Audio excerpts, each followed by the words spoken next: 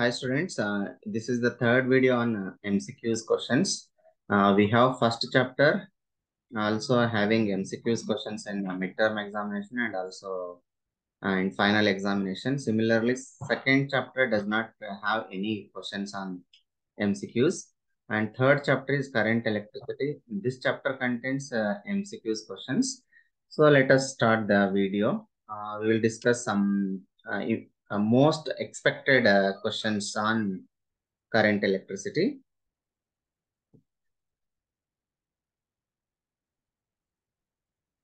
Okay, now see. Okay, these are the questions. We will discuss one by one here. Okay, now see. First question is, okay, now I am discussing first question. Okay, here is the question. What is the first question? Now say electric current is a. Okay, they are asking electric current. Okay, here options are given. Scalar quantity, vector quantity, both A and B means electric current is a scalar quantity or vector quantity and number only. Okay, now see we know already current, it does not have a particular direction. Means it moves in all the directions. So that it is a scalar quantity. Okay, the right answer is here. A is the right answer. Right. We move on to the second question. Okay, now see this is the second question. Let's. Okay, right. So what is the second question here? The second question is. Okay, now see this is the question. If the Wheatstone bridge is balanced, the current through the galvanometer is infinite, zero, high, and low. Okay, these are the question. Okay, we know already Wheatstone bridge. What is the principle? We know already P by Q equal to R by S. Means at galvanometer, if the bridge is balanced, it means the galvanometer current will be zero. If the Wheatstone bridge is balanced, it means the current through the galvanometer is zero. Means the B option is right here. B is the right answer. Okay, now third question. The SI unit of current densities. Okay, option A is ampere. Option B is ampere per meter square. Option C is ohm meter is there. And option D is coulomb meter is there. Okay, one by one we will discuss. Not only this SI unit, we will discuss all the. Okay, now see first option is ampere is there. Ampere means it is the SI unit of current we know already. Ampere per meter square. Okay. And now see what is the current density? Current per unit area. Okay. Current SI unit of current is ampere and area SI unit of area is meter square. So the option is B option is right answer here. Current per unit area means ampere per meter square is the right answer. Okay, now say ohm meter is there and coulomb meter is there. These are not SI unit of current density. Current density means current per unit area. So the answer is ampere per meter square. Okay, now fourth question will be this one. The resistance of a conductor is independent of what? The resistance of a conductor is independent of what? Okay, now see we already.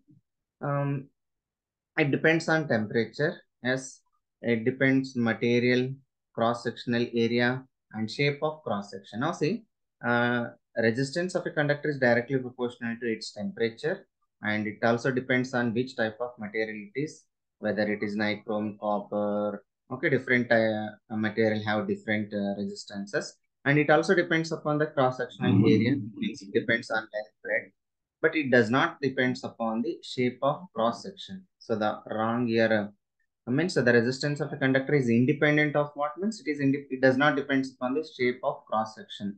So the option is D is the right answer. Now say resistance is depends on temperature and it also depends on material and also it depends on cross sectional areas. Okay, now see fifth question is that the resistivity of a wire depend upon. Okay, resistivity rho equal to we know already. Okay, it depends upon the length, right? Its cross sectional area. It also depends. Its dimension is there and material is there. I think the resistivity of a wire depend upon. Okay, it depends on the its cross section, its length. It depends upon its length. Cross sectional area is there, its dimension is there, and material is there. The resistivity of a wire depend upon its dimension, right?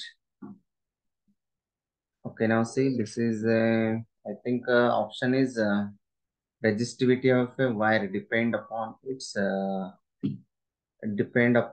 length. It depends upon its length. Okay, and right answer is A is the right answer.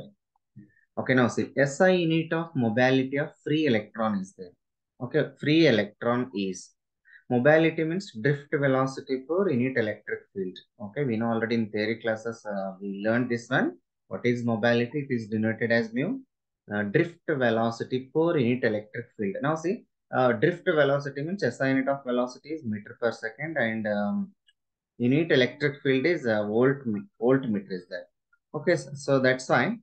Um, I think option A is the right answer because meter square per volt second.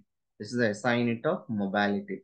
Okay, here meter per volt second is there because the meter per second is right, but volt second one more is there. We need one more M. That's why B option is incorrect and C is also incorrect and D is also incorrect and right option is A. Meter square per volt per second, right? Because mobility means drift velocity per unit electric field. That's why one more extra term will come here M. So the M square divided by Vs, right? Okay, move on to the seventh question. The value of internal resistance of a ideal cell is. Okay, internal resistance of a ideal cell is 0. We know already. In theory classes, we are studied. Internal resistance of an ideal cell is 0. Right? So the option A is a right answer. And B option 0.5 is there, C is 1 is there, and D is infinite is there. So the answer is A. A is the right answer. And eighth question. Now say Kirchhoff's loop rule. Okay, it is also called as voltage law. Is based on the principle of conservation of what? Okay, it is voltage is there. In the voltage is nothing but what? It is one kind of energy, right? Means energy will be conserved here, right? So first option is charge is there. B option energy is there. C option momentum is there. And D option mass is there. Okay, Kirchhoff's loop rule means voltage rule. This is based on the principle of law of conservation of energy. Right? Energy will be conserved. Now, this is the significance of Kirchhoff's voltage law. Or also it is also called as loop rule. Means energy will be conserved in this law. Right? Okay, same thing. And one more question is there. Similar question we have here. Kirchhoff's junction rule. Junction rule is also called as what? Junction rule is called as a current rule. Is based on the principle of conservation of charge because in current means Q by T is there, charge is there. Means in this case, charge will be conserved in case of junction rule or current law, right? Okay, right answer is A. A is the right answer because charge is conserved in case of current law and in case of voltage law, energy will be conserved, right? So the option is A is the right answer. And 10th question, Ohm's law is not applicable to what? Ohm's law is not applicable to which? Okay, it is not applicable to what? Ohm's law is not applicable to semiconductor. It is not applicable to semiconductor because V is directly proportional to I is there. So the vacuum tubes there, all of superconductor and vacuum tubes are there. Means option is D option is right answer here because Ohm's law is not applicable to superconductors and semiconductors and vacuum tubes and all of these, right? Okay, next 11th question we'll discuss. The drift velocity does not depend on what? Drift velocity does not depend on what? Okay, drift velocity, I think it depends upon the number of free electrons and magnitude of the current and cross section of the wire, and it is independent of its length of the wire. Okay, it does not depend upon the length of the wire, drift velocity, right? It depends upon the cross section of the wire, number of free electrons, magnitude of current, means it is independent of its length of wire. So the answer is B here.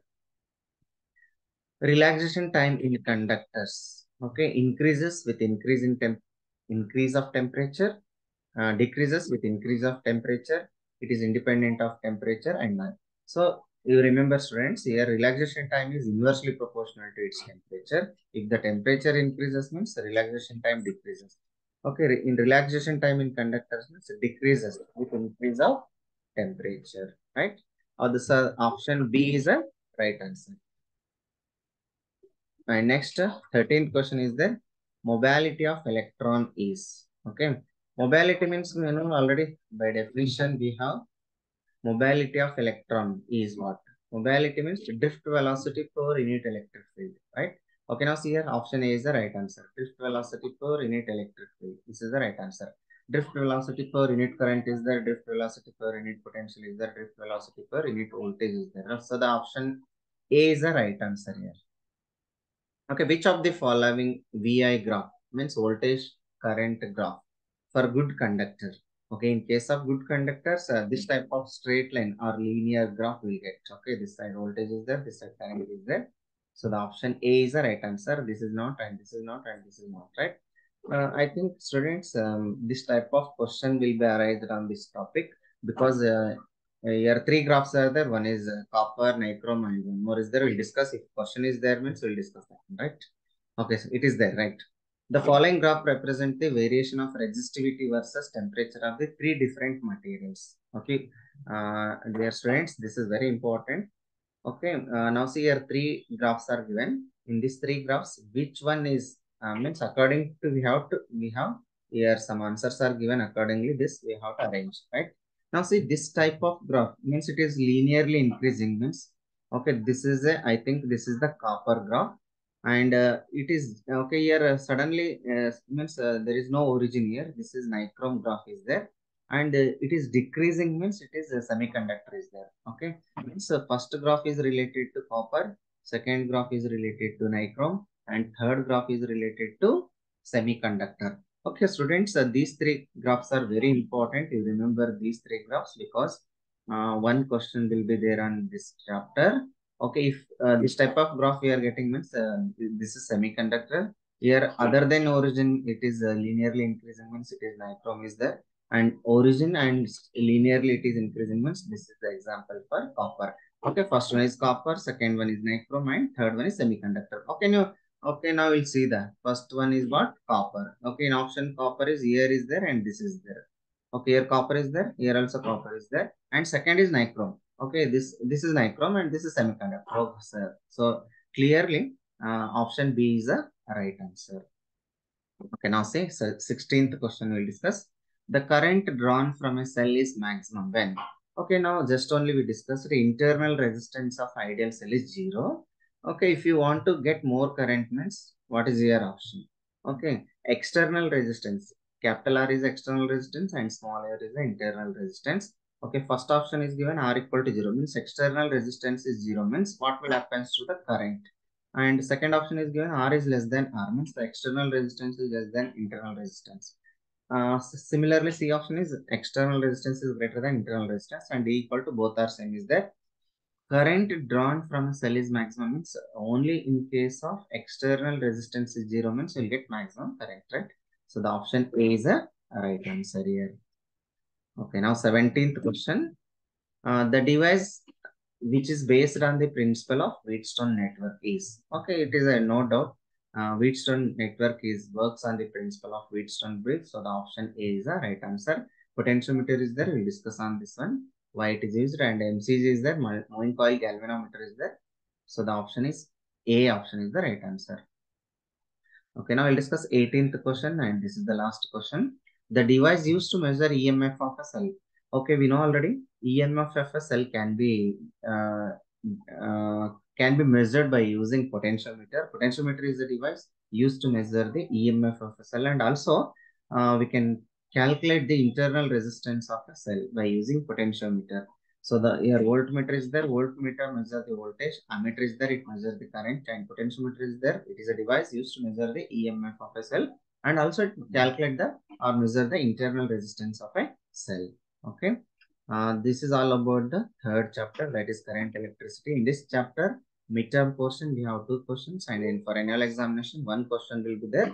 In this video, we are discussed only mostly expected questions are discussed. Thank you. Thank you for watching.